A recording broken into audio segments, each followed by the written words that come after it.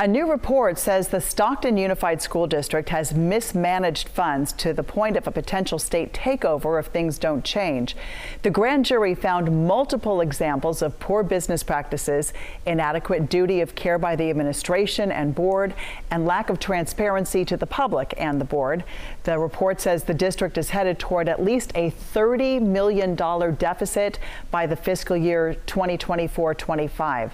State officials issued several recommendations to avoid a potential state takeover. And moments ago, we received a statement from the school district saying in part, quote, "We realize the civil grand jury is made up of community members and we take it seriously. We want to be as transparent, it says there, to keep students our top priority." So you can read the full report right now on the KCRA 3 app.